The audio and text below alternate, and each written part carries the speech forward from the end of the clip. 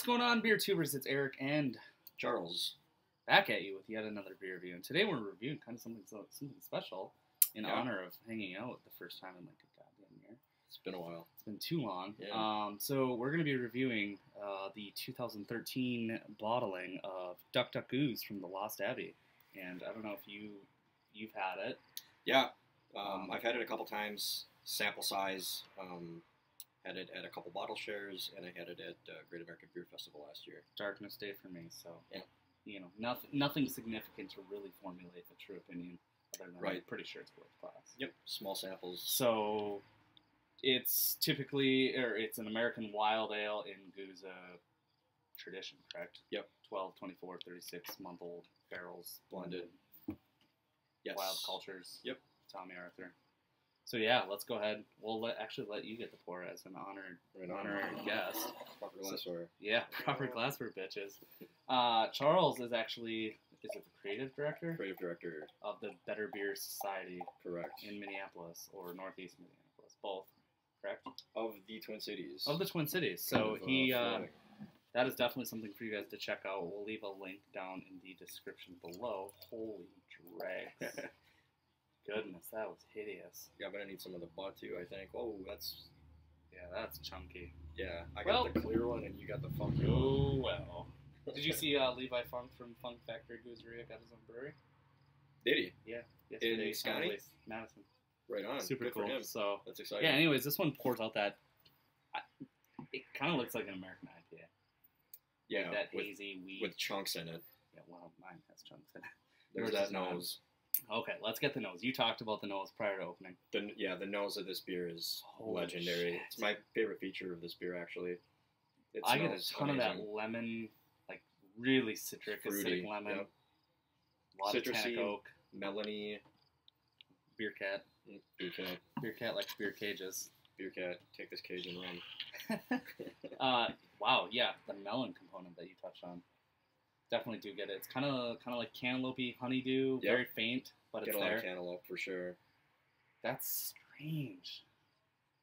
Yeah, it's pretty amazing. It does have. I mean, it has some tones of almost like a Citra IPA. You know. Oh, like definitely. It's almost like it's dry hops. Sure. Yeah. Citra. You get a lot of those similar.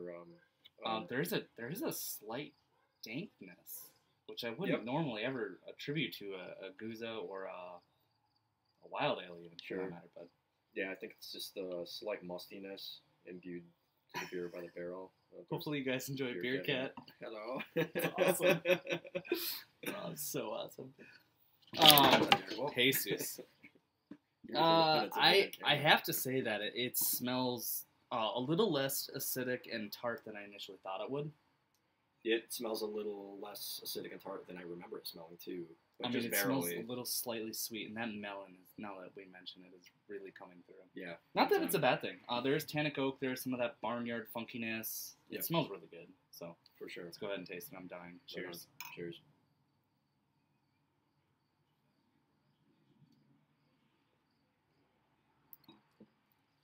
Wow. Yeah, that's delicious. Holy God. $40 a bottle. Worth it. Think so? I'd pay $40 right now for a bottle. Yeah. Maybe 50. I guess I probably would too. This is one of the most unique sour beers I've ever had. Cantaloupe is huge. Yeah. Lemon peel, grapefruit peel, all those citric rinds, if you will.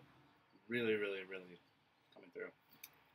Very much so. It's subtle in a sense, but it kind of creeps into your palate. Mm-hmm. You get that tartness on the back end. It's really nice, really smooth. I think that's why it actually is a real treat to have a full glass of this, because when you're drinking just a little bit of it, it doesn't really settle on your palate the way you probably need it to. As you need it to, especially like we served at 45 degrees.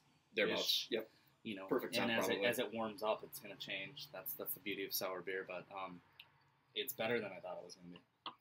Yeah, it's better than I remember. The flavor is better than I remember it being. As I said previously, the nose is my favorite feature of this beer. Agreed. The mouthfeel is nuts. It's medium to full bodied. Yep.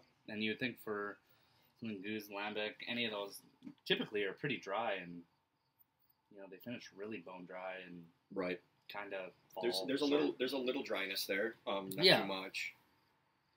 You know what it kind of reminds me of? What's up? Misanthrope, in a way.